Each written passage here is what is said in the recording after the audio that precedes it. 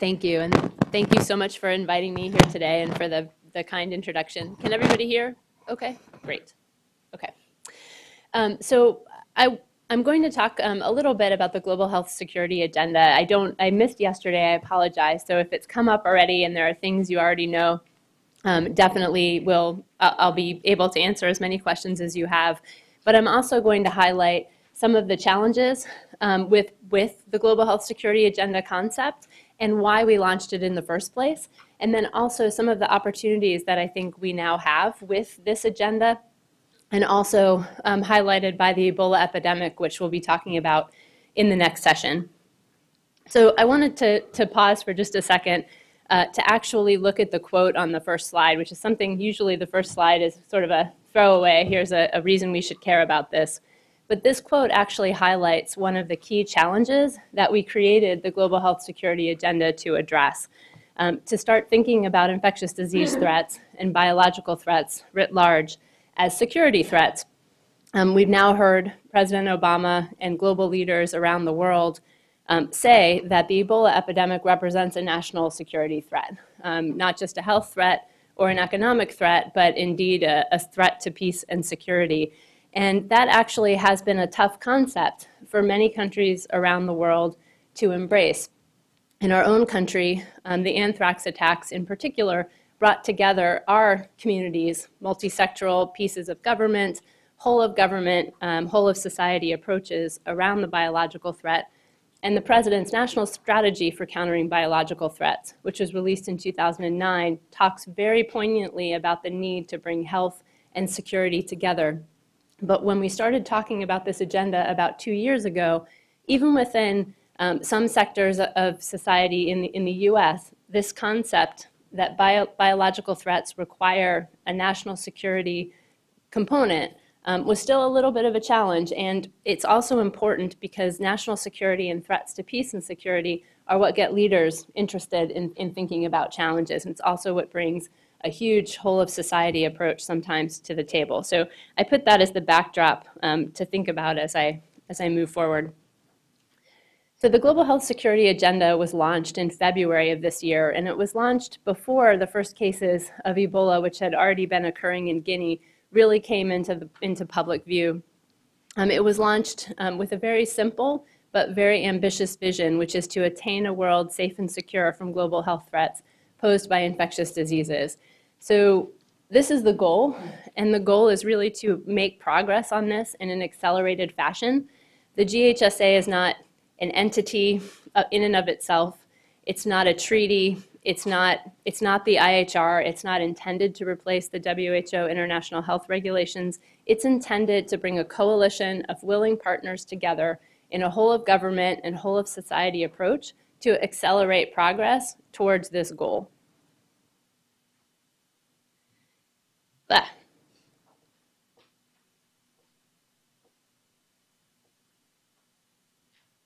Let me try one more time, sorry. There we go, sorry about that. So why global health security? This is a question that I think actually looking at the headlines today, it's actually kind of funny for me to even ask this question right now, given what's going on in West Africa. But I leave it up here as a reminder that when I created this slide, in probably this particular slide in the beginnings of it back in January, it actually wasn't a novel concept to put this as a question on the slide. So a lot has changed in the past several months. Indeed, most of the bullets on here, today's interconnected world, the fact that we're interconnected and that disease threats anywhere are a threat to everyone, everywhere, has played out again and again over the last several weeks in the news. But it's worth noting that the international health regulations, the revised version, were put into place in 2005. And we're still at a point now where in 2014, most countries in the world cannot actually meet the core capacities required by this ambitious document. And to put a really fine point on it, in 2012, when we started talking within the US government about the need for an agenda, an acceleration approach of some kind, 80% of countries reported that they couldn't make the WHO deadline in June of 2012 to meet the core capacities. This was really a wake-up call. It was a wake-up call for WHO. it was a wake-up call for our partners, and it was a wake-up call for us in the governmental sector, and many of you I know as well, in the non-governmental and public-private partnership world, that we needed to do something about this. We were looking at a situation where SARS cost the world an estimated $30 billion, the anthrax attacks cost another $1 billion, untold other disease outbreaks and threats have cost billions in lives and human cost and to the economy. And we're looking at the Ebola epidemic will certainly cost billions before all is said and done. But we haven't managed to coalesce around a way to actually get these capacities in place, working with partner countries in an organized and systematic way. And so that's what the Global Health Security Agenda is all about. And that's the major challenge that we're facing. I'd also like to pause for a second on branding, because I think in a room full of people like this, it's important to talk about things like this. IHR is not a particularly catchy brand at the leadership level. It sounds like something the health ministers should be focusing on, and they should. But it doesn't sound like something that leaders of the world should get out and rally themselves around. And it hasn't been something they've been able to rally themselves around.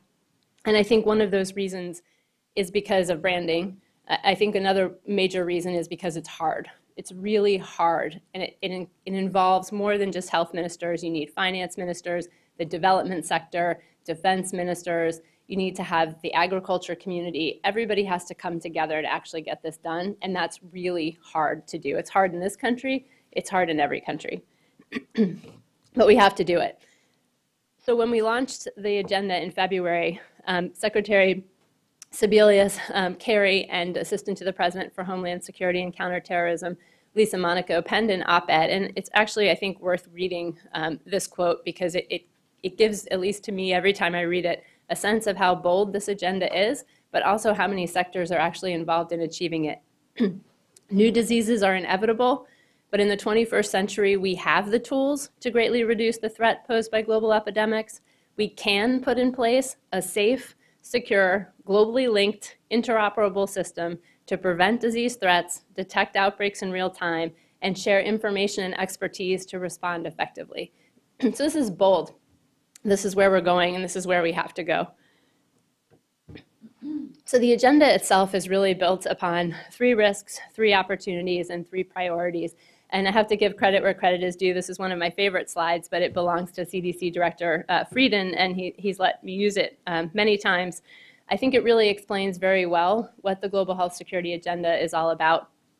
The 3 risks that it's built on: emerging infectious disease threats, drug resistance, and the risks posed by bioterrorism, intentional creation of disease. 3 opportunities that we have, and I think first and foremost right now, we've probably never had more societal commitment than we have right now to rally around this agenda, and it's important to think about how we do that and how we make sure that the funding that's going into the Ebola epidemic also translates into long-term sustainable capacity for that region. We have new technologies and an incredible continued sustained interest in how technology can help achieve this agenda. And then success leads to success. And what this means is we have a lot of pilot projects. We have a lot of successful models that have been implemented over the past decade and beyond.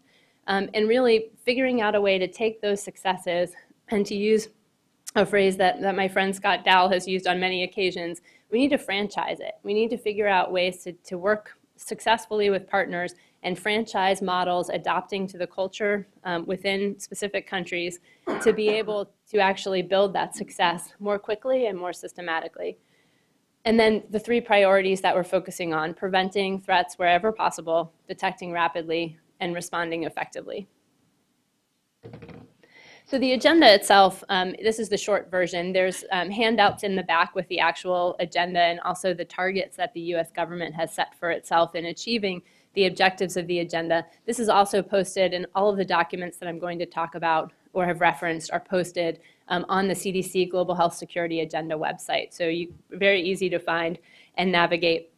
But just to give a sense of some of these objectives, we're talking about things like effective emergency operations centers, which have been so critical in the Ebola response, especially in places like Nigeria, where they were able to successfully manage the disease, and the Emergency Operations Center that was already in place for polio actually was very helpful with polio dollars, was actually very helpful in managing, helping them get a jump start on managing that outbreak. We're talking about disease surveillance systems that are able to detect and report in what approximates real time, which we haven't achieved as a globe, but which we have the technology to do. Strengthening laboratory systems, the ability to detect quickly, also critical in the Ebola response. Trained biosurveillance workforce, so we're talking about epidemiologists who can do contact tracing, who can get out there and do the spade work that's needed in order to prevent, detect, and respond. We're talking about national biosecurity and biosafety systems and a multitude of other issues. Antimicrobial resistance also very high on the agenda of many of the countries working on this.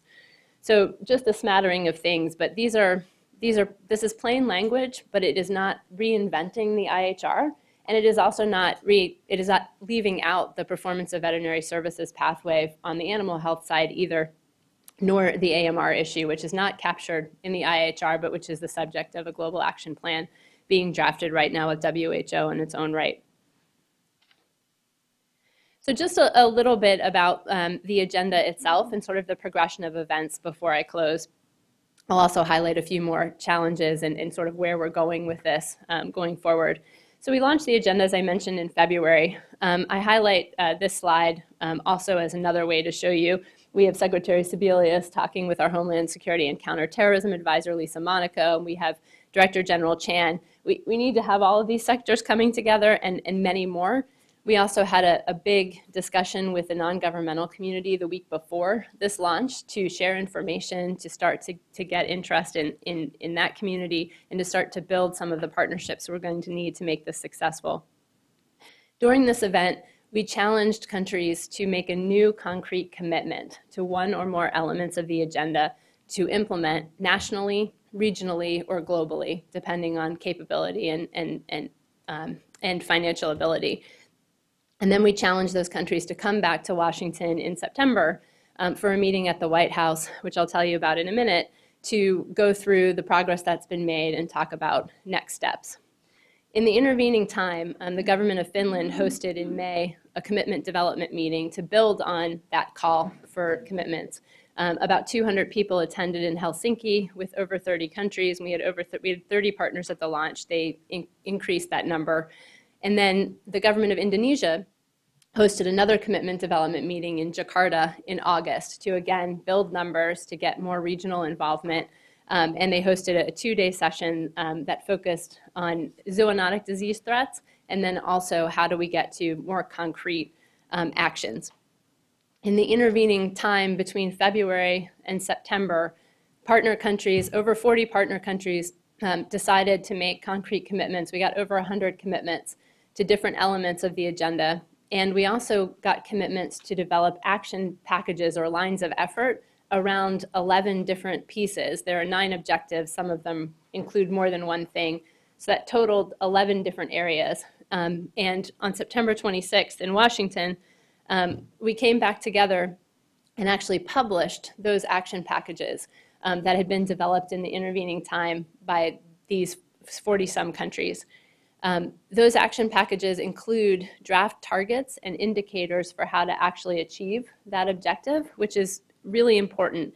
The international health regulations require a self-report from countries, which is a very good thing, but there isn't an external mechanism for actually measuring whether you've been able to achieve that capacity and sustain it over time. And this is something that many members of the Global Health Security Agenda have recognized as a shortcoming, and something that we really want to work closely with WHO and others to come up with a way that is transparent and includes the possibility for independent assessment.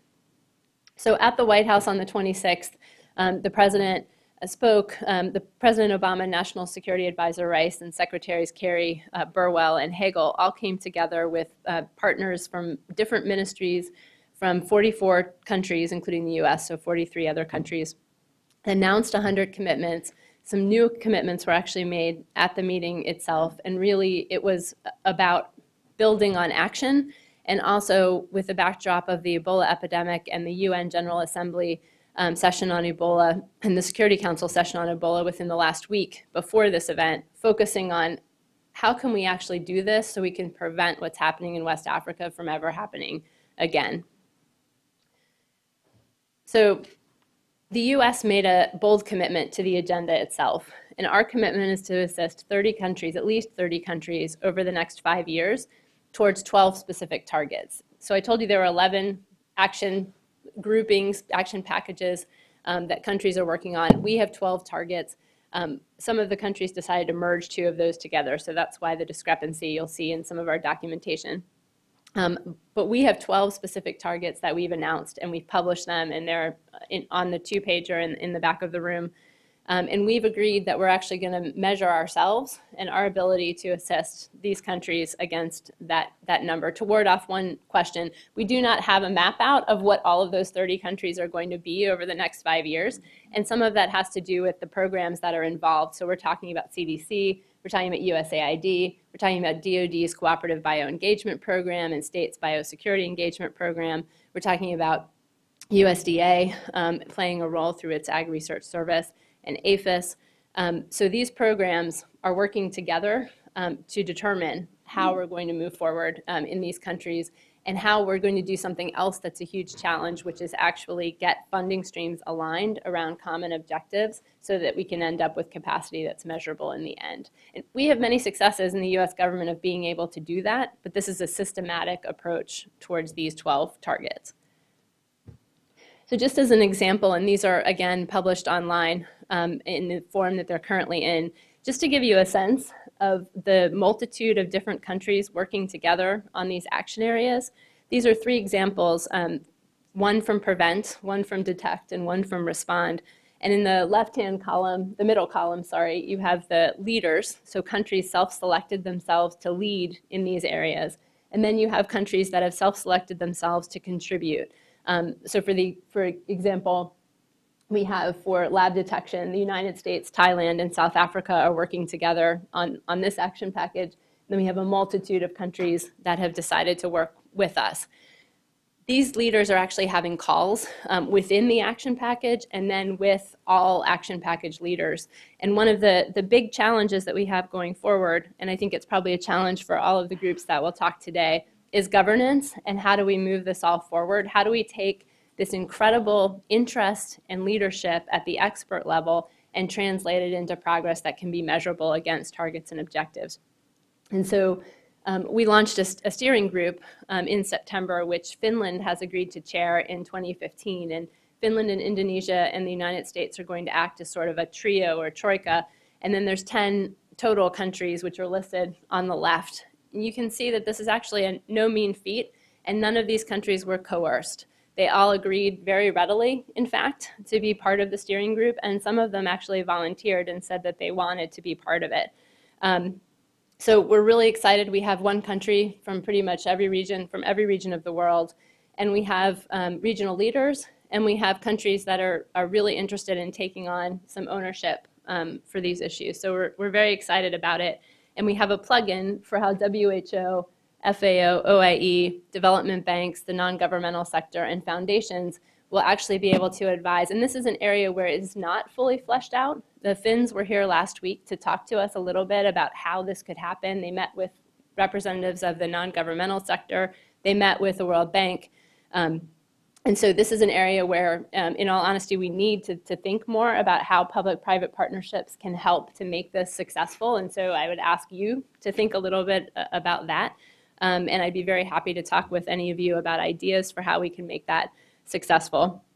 We also have this group coming together at the end of January. And one of the things that they're going to do is talk about pilot assessments against the action package targets as they exist. So we have targets. They're not all perfect. They are as they were on September 26th. Some of them are built on literature and years of data. The Field Epidemiology Training Program, for example, is one. Some of them are built on best practices. Biosafety and biosecurity is an example. But they're not all perfect. And these countries have basically made on September 26th, 5 countries who are not actually representatives of this, on the steering group, 5 additional countries made a commitment to be assessed externally and with independent experts against those action packages in order to sort of see how they work in real time. And so we're hoping very much that this leadership group, coupled with that assessment process in January, will be able to sit down, roll up their sleeves, and start talking about how will this work, what kind of support can we get from the public-private community, from the private community, from the non-governmental sector, and from WHO, FAO, and OIE to actually make this work. So I'm out of time, and the very last thing I'll say, this is my last slide, is in the G20 context last week, just to show that as an economic issue, this is really starting to resonate with leaders. The G20 leaders put out a very action-oriented statement for the G20 on stopping Ebola and also on looking forward at capacity to prevent, detect, and respond. And they committed that interested countries would come together in May at the World Health Assembly to actually have a timeline for how we're going to establish capacity in West Africa and other vulnerable regions. And so this is another area where we'd really like to work with the private sector and with the non-governmental community writ large to think about how we can achieve a timeline, particularly for West Africa.